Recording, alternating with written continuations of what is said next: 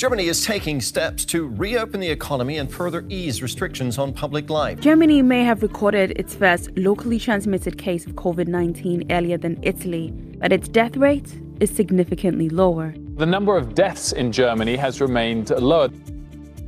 In the summer of 2020, Germany was being hailed as a model for how to handle the coronavirus pandemic. It had comparatively low infection and mortality rates and a government that appeared to be quick to act. It introduced a contact tracing app that seemed both popular and privacy-friendly. But the picture changed as the second wave set in. Both the government and its contact tracing app came under scrutiny. In an effort to save face, the government got behind a new app. But with its additional features came fresh concerns about privacy and security.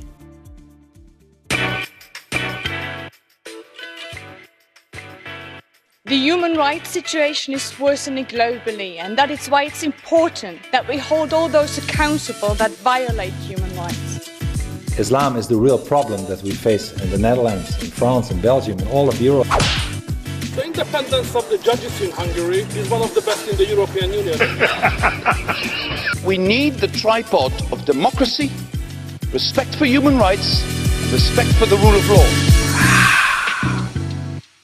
Welcome to the Speechbag podcast by Liberties, where we explore human rights and democracy issues across the EU. I'm Jonathan Day. In this episode, we look at the story of Germany's 2 coronavirus contact tracing apps. There are surprising lessons to be taken from the work that went into giving Germany its tools to see out the pandemic. But do the solutions it's come up with keep our privacy and data secure?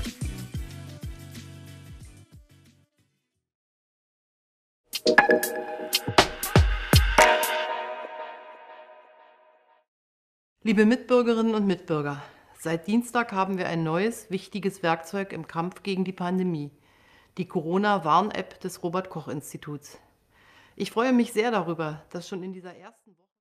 That's German Chancellor Angela Merkel in June 2020. She's promoting the country's government-backed contact tracing app, the Corona Warn app, or CWA. Its development was a microcosm for the perceived struggle to balance effectiveness and people's rights like privacy and data protection. When the plan for their contact tracing app was first conceived, the government was inclined to oblige telecoms companies to share users' GPS data as a means to track cases and contacts. There was some early moments when it seemed to be possible that it will be GPS data.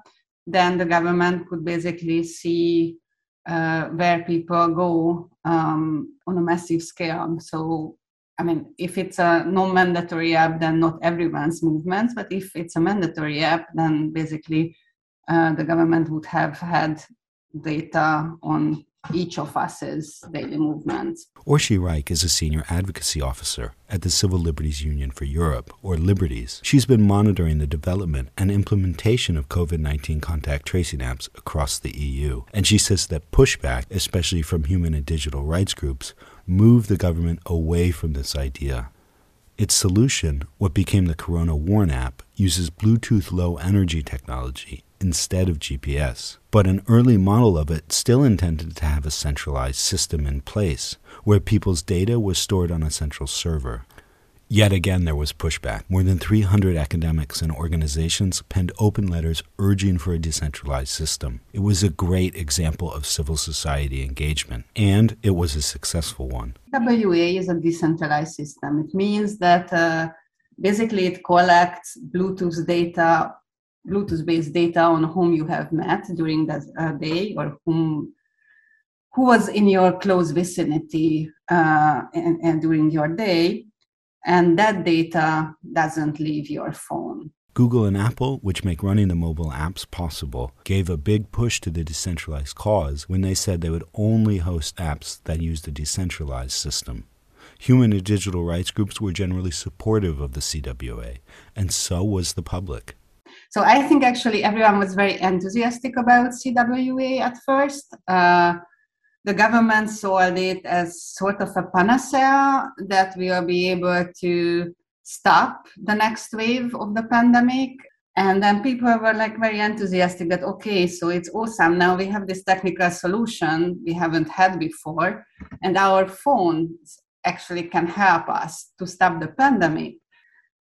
So it seemed to be the case that, okay, so now we are getting back some of our freedoms we didn't have in the first wave, but we will have this app on our phones, and that will make it such that basically the new cases will be found in time, and there will be possibly no second wave after the summer.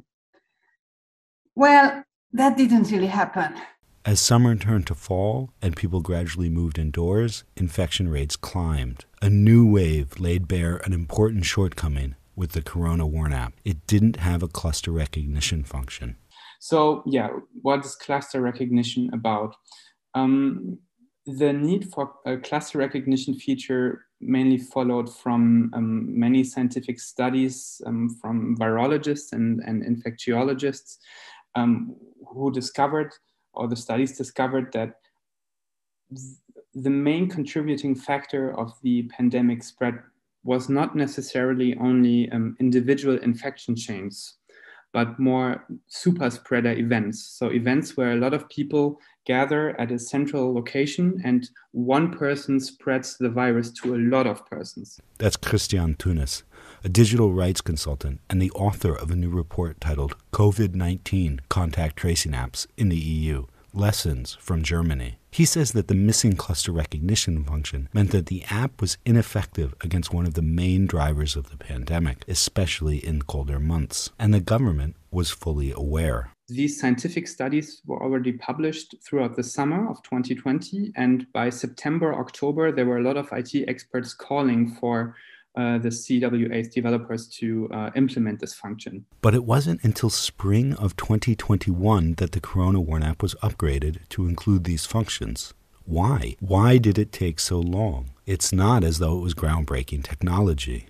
So I've talked to a couple of experts and asked them this exact same question, and they basically said, there's no technical or legal reason for it. They could have just done it. It's not rocket science. It wouldn't have been very expensive. The authorities, the institutions just weren't up for the job. There was no task force around which was in charge of monitoring the app and constantly implementing new features. Or if there was a task force, it wasn't working properly.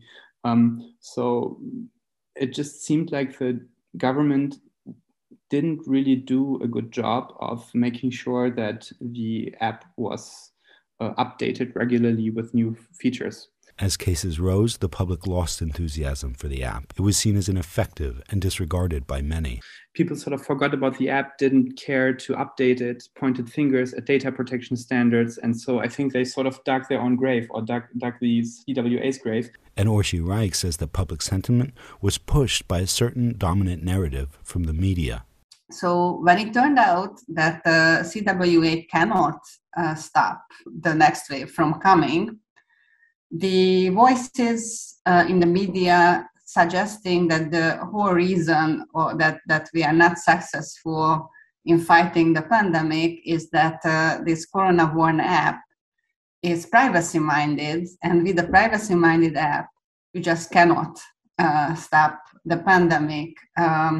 So these voices became very strong, and politicians sort of abandoned the app because they wanted to save their political face. They started looking for a new answer. Instead of pushing for upgrades and improvements to the CWA, something that should have been done months before, they started to get behind an entirely new app, but not one that they would oversee. Rather, it would be developed by a private company, Nexenio, which developed what became the Luca app. Luca offered something the Corona Warn app didn't: event registration and cluster recognition. Up until then, restaurants and other places where people gathered kept guest data the old-fashioned way.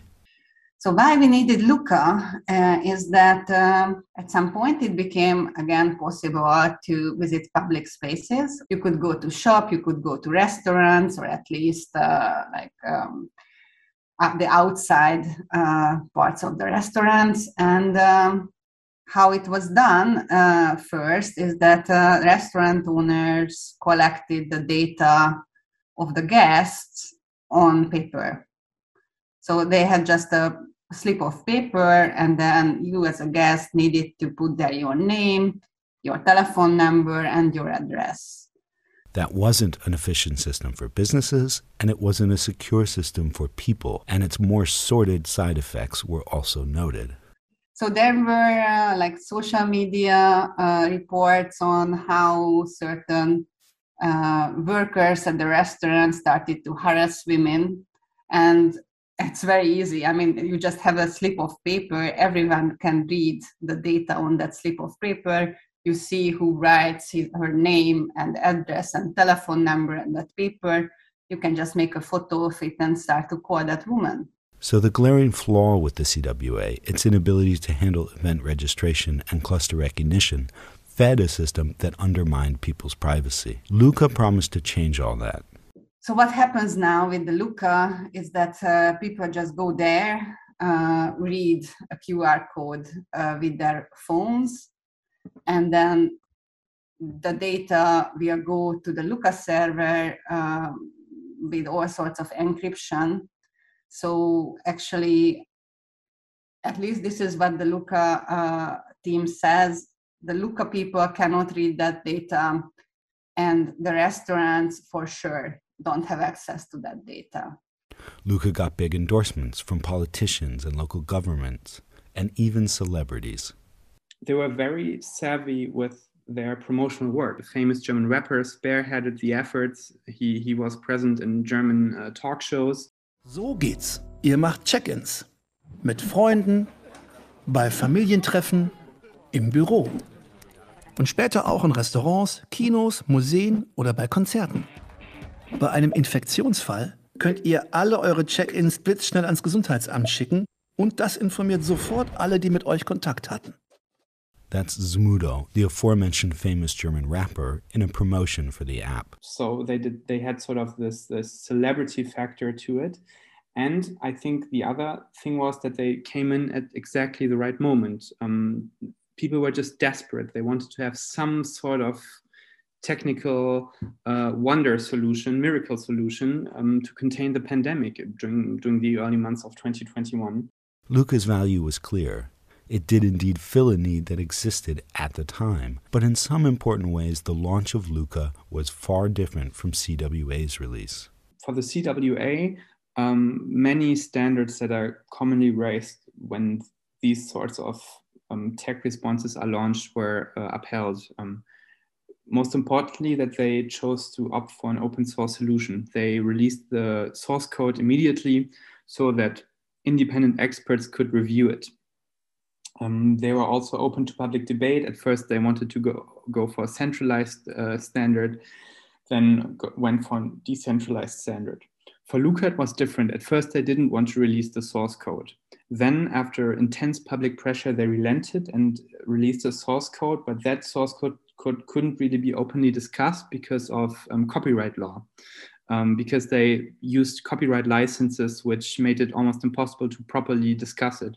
And only then, after intense public criticism, they finally released it. Same thing for security gaps. I talked to several IT experts, and they reported the same thing, which is that when you try to point out Luca's flaws, the developers denied it and talked about how it was only a smear campaign, and they just didn't seem to be really open to criticism and to have sort of a cooperative production or development of the app. But it wasn't just how the app was released. The biggest issue with Luca may be in how it's structured and operates. The system itself. I mean, the first aspect comes from the central difference between the Corona Warn app and Luca, which is decentralized versus centralized systems. Centralized systems are not evil per se. It's just very natural. You don't have to be an IT expert. When you have a giant pile of personal data, which are very valuable, stored at a central location, it's just much more vulnerable for security breaches. It's for both security authorities and for hackers and criminals. It's just a data treasure that's just lying around, people's personal data, and also potentially location data, which restaurants they checked into when, commercial data. It's just incredibly valuable. And so if you create a central database like that, you should have a good reason for that. And you have to, that's data protection law, the principle of proportionality and data minimization. You have to have a good reason why you prefer this central, vulnerable, dangerous system over a decentralized system. This was compounded by Nexenio's seemingly lax approach to data security. There were concerns that it had even exposed health authorities' system to potentially massive hacking attacks. When you start Luca, you have to register with your personal data. So normally I would say Christian Thoennes. But if I'm proficient if I know how to program codes, I can program a little macro code into it. And this code is then, when this file is opened by Excel, Microsoft Excel, then a macro code, it can be executed. And if I have evil intentions, then I can use this code to install Trojan horse software and infiltrate the system that executes this code. This is a very common IT hazard, which is why most app developers who offer this sort of a registration disable the use of special characters, so that these sorts of macro codes can't be programmed at all, and the systems executing or opening these files aren't in risk of executing codes and having the systems infiltrated. Luca didn't do that. So independent IT experts demonstrated how they could use these codes to infiltrate systems, and that could have put the entire health authorities' IT system infrastructure in danger, because they open these Excel files, or they open these files with their Excel program, and if they ignore a security prompt and press OK, then the entire system could be hacked. All data could be extracted from health authorities' servers. And so this flaw was pointed out to Luca. And at first they ignored it. They didn't want to disable this functionality. And all these, so there were a lot of IT problems and IT security problems, which is why many health authorities have disconnected Luca from their SORMA software, from their intersection, IT intersection to their health IT solution. So yeah, a lot of IT security problems with Luca. Nexenio was also dogged by complaints over transparency. Luca app's development was far from what we as a digital and human rights organization take to be ideal. Orsi Reich. They didn't publish their source code. We didn't get hold of, the human rights community didn't get hold of the data protection impact assessment. And then they were really not forthcoming when it came to civil society's request to get to know what is really going on with the Luca app. Finally, Luca placed an added burden on health authorities. The way it operated stretched their capacity, and it could also delay delivery of critical information needed to act on possible exposures in time. While the CWA warns exposed contacts immediately without any central authority having to intervene, Luca depends on health authorities triggering these warnings centrally. And the first reason why that could be problematic is that when the pandemic, when infection rates are really, really high, then health authorities are just completely overstretched. They just aren't capable of really following the dynamic of the pandemic spread. And so having these warnings be dependent on the health authority acting in time, of course, exposes the entire system to risk. There have been numerous reports of people being warned way too late, only a week or so after the potential risk contact, which is of course way too late. When a week has passed, they can have handed on the virus to many other people. Luca also provides far more information to health authorities than they need. This means that it takes and stores more user data than is necessary. And for health authorities already awash in data, it can be too much. the sorts of data that Luca offers to health authorities don't really seem to be very useful or relevant for their work at all. There have been several media outlets launching requests to a lot of health authorities, I think 400 of them. And the vast majority of them, I think it was Spiegel, Netzpolitik also did something similar. And the vast majority of the health authorities replied, we don't really work with these data. We usually do it through telephone, or we have other means of doing it. First, so the data aren't very useful. And secondly, even if the health authorities wanted to access these data in order to use them, quite often the system just didn't work. So there were reports by numerous municipal health authorities, I think from Weimar, for example, and they said that, well, when we tried to do it, the interface didn't work. And also, it's, as I said, it's not connected to the central IT solution they use, which is SORMAS, SORMAS. So even if the data were of use to them, it's not even certain that they would gain access to them in an efficient way. Clearly, Luca has its fair share of criticisms. And with the Corona Warn app now featuring event registration and cluster recognition functions, questions are being asked about the need and speed that went into Luca and the money. German states have paid out more than 20 million euros to license and use the Luca app. But if given the proper attention at the necessary time, the CWA could have long before been functioning as the Luca app does now. So what can other countries learn from Germany's development of two apps? There are many lessons, but perhaps the first is the system itself. So use decentralized solutions when possible, because there's no inherent reason why centralized solutions are better, and they are much more dangerous, much more expensive to maintain. And then when you have the app, don't pretend like it's a miracle solution to everything. It's one tool among many, and it has to be embedded in a reasonable containment strategy and manage expectations, because otherwise it will backfire and create frustration. And then when you have the app, explain it properly. Don't pretend like, one, it's a miracle solution, and secondly, convey to the people, because decentralized systems and anonymized systems are more sophisticated, more difficult to understand than like the centralized hammer that you sort of hit on the pandemic spread. Explain it properly and monitor it. I think that was the most significant mistake. Provide updates when there's new research suggesting new functionalities which can be implemented without any risks. Do it. Other important lessons are to be open and transparent, and to be forthright and engaging with civil society. The positive developments of the Corona Warn app were aided by the insight and expertise of civil society groups. Gain public trust by being transparent, by releasing the source code, being open to criticism, engaging civil society, because it is vital. They can find problems that you can't possibly find as a central entity. So how is Germany positioned to see out the pandemic? Contact tracing apps are still an important tool.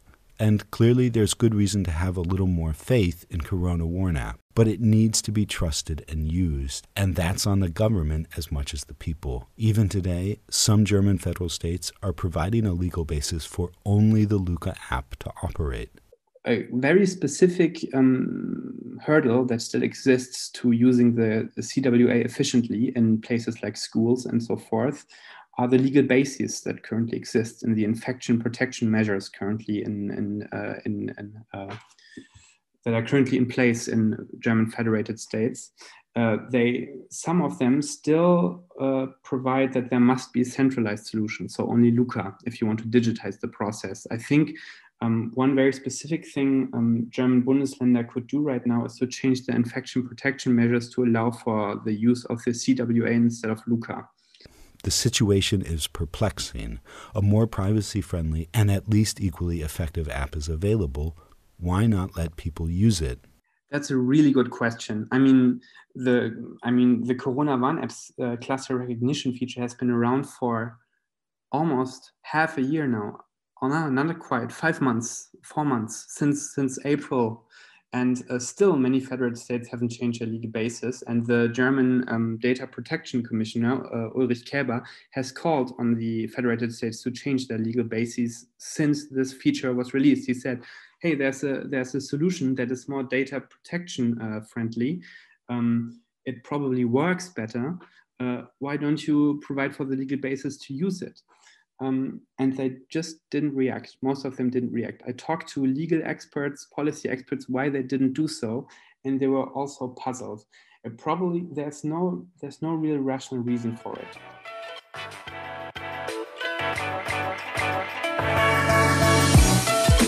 That's it for this episode of the Speechbag podcast by Liberties, a presentation of the Civil Liberties Union for Europe.